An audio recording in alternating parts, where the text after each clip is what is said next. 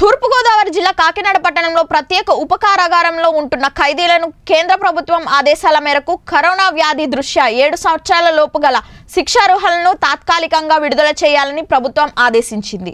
అయితే ప్రభుత్వ ఆదేశాల మేరకు జైలు సూపరింటెండెంట్ యాదవ్ ఇచ్చిన సమాచారం మేరకు కాకినాడ ఉపకారాగారంలో 59 మంది ఉన్నారని, అందులో 29 మందిని మాత్రమే విడుదల చేయడానికి జైలు ఉన్నతాధికారులతో చర్చిస్తున్నామని ఆయన పేర్కొన్నారు. తూర్పుగోదావరి జిల్లా కాకినాడ పట్టణంలో మనం ఉన్నాము. నిన్న కేంద్ర ప్రభుత్వం ఇచ్చిన జీవో ప్రకారం ఖైదీలకు విడుదల చేయమని చెప్పి ఒక జీవో ఒకటి పాస్ చేయడం జరిగింది. అందులో భాగంగా ఈరోజు మనం ఇక్కడ ప్రత్యేక ఉపకారాగారం కాకినాడలో మనం ఉన్నాము.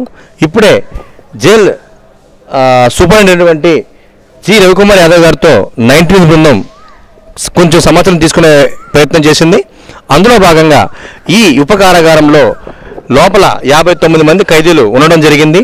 ఈ 59 మంది కూడా ఈ 59 పేర్లు కూడా వీళ్ళు లిస్ట్ అవుట్ చేసి వీళ్ళు వాళ్ళ పై అధికారులకు పంపించడం జరిగింది. ఇందులో ఒక చిన్న లిటిగేషన్, చిన్న లాజిక్ కూడా ప్రభుత్వం పెట్టింది. 7 సంవత్సరాలు లోపు ఎవరైనా ఉంటే, శిక్ష పడి 7 సంవత్సరాల లోపు ఎవరైనా ఉంటే వాళ్ళకి మాత్రమే ఇది పర్మిషన్ నుంచి బయట పంపిస్తారు. 7 సంవత్సరాలు పైబడి వాళ్ళకి ఇది వర్తించదని చెప్పి చాలా స్పష్టంగా చెప్పడం జరిగింది. అదేవిధంగా ఇది టెంపరీగా ఈ కరోనా ఉన్న వాళ్ళు టెంపరీగా బయటకు పంపిస్తున్నారు తప్ప మళ్ళీ వీళ్ళని ఖచ్చితంగా మేము లోపల తీసుకొచ్చి ప్రిజన్స్లో పెడతామని చెప్పడం జరిగింది. అందులో దీనికి ఖచ్చితంగా పెరవలు ఉపయోగపడదు, ఎందుకంటే రిమాండ్లో ఉన్న వాళ్ళకి పెరవలు ఉపయోగపడదు.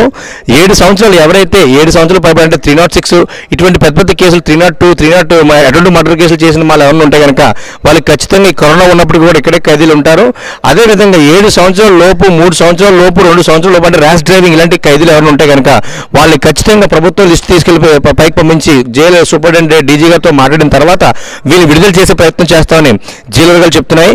మీరు స్పష్టంగా చూస్తున్నారు. ఇప్పుడు మనము central jail Kakinada special sub జైల్లో ఉన్నాము. దీన్ని సబ్ జైల్ అంటారు. ఇక్కడ ఏదైనా కోర్టులో ఏమైనా అనుమానితులు కానీ లేకపోతే సస్పెక్ట్స్ కానీ ఎవరైనా ఉంటే కనుక ఇక్కడ రిమాండ్ పంపించే ప్రయత్నం చేస్తారు.